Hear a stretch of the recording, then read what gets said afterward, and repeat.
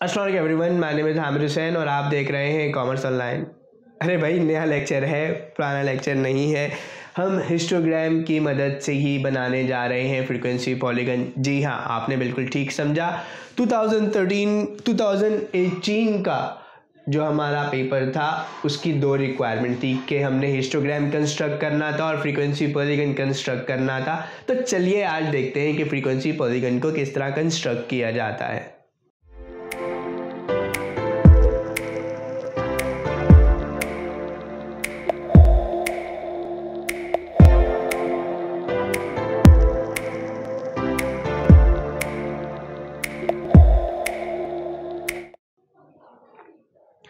Frequency polygon को हम histogram के थ्रू ही कंस्ट्रक्ट कर सकते हैं विद द सेम डायग्राम। आपने करना क्या है कि फ्रीक्वेंसी पॉलीगन को कंस्ट्रक्ट करने के लिए हमें mid point that is x चाहिए होता है।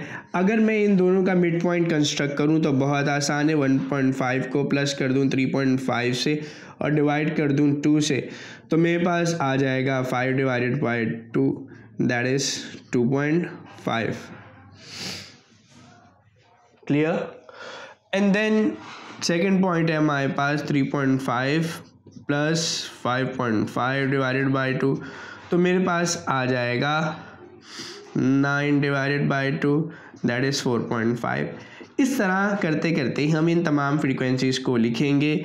That is 5.5 plus 7.5 divided by 2 that is 13 divided by 2, और ये हमारे पास 6.5। देन 7.5 प्लस 9.5 डिवाइडेड बाई 2, और ये हमारे पास आ जाएगा 17 डिवाइडेड बाई 2, और ये हमारे पास आ जाएगा 8.5। And then 9.5 plus 11.5 divided by 2, और ये हमारे पास आ जाएगा 21 डिवाइडेड बाई 2 10.5। ये मिड पॉइंट आप क्लास इंटरवल से भी निकाल सकते हैं और क्लास बाउंड्री से भी निकाल सकते हैं, कोई फ़र्क नहीं पड़ता। मिड पॉइंट के बाद आपके पास यहाँ पर फ्रीक्वेंसी है 1, 3, 5, 4 और 2। क्लियर हो गई बात? अब हमने करना क्या है? करना सिंपल ये है कि भाई 2.5, जी हाँ, आपने बिल्कुल ठीक समझा। तो फ्रीक्वेंसी पॉलीगन बनाने के लिए आपको क्या चाहिए? आपको यहाँ पर क्लास बाउंड्री नहीं बल्कि x that means mid point रखना है। तो चलिए यहाँ पर क्लास बाउंड्री को मिटाते हैं और कह देते हैं मिड पॉइंट, और यहाँ पर आपके पास सेम फ्रीक्वेंसी ही रहेगी। तो अब जब हमने यहाँ पर मिड पॉइंट लिखा तो हम इसको भी मिटाते हैं और फिर इसको भी इरेज करते हैं। मिट जा, मिट गया, मिट जा, मिट गया ना।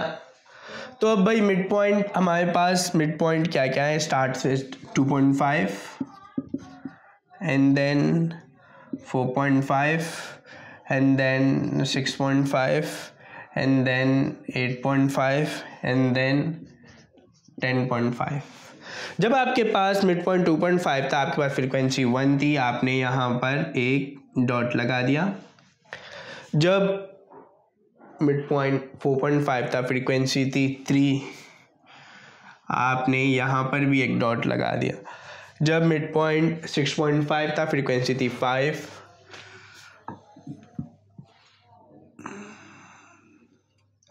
आपने यहाँ पर भी एक डॉट लगा दिया। जब मिड पॉइंट 8.5 था, फ्रीक्वेंसी थी 4,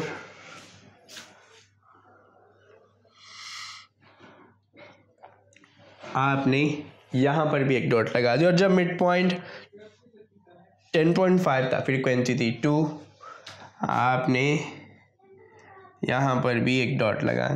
अब मैं इन डॉट्स को एक लाइन के साथ ज्वाइन करता हूँ।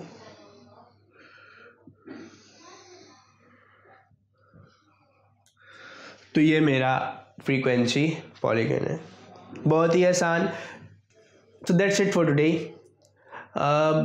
कुछ क्वेश्चंस आपकी स्क्रीन पर शो हो रहे हैं, इन क्वेश्चंस को पढ़िएगा, कमेंट सेक्शन में इनका आंसर लिखिएगा। अपना बहुत ख्याल रखिएगा। टिल देन, अल्लाह हाफिज़।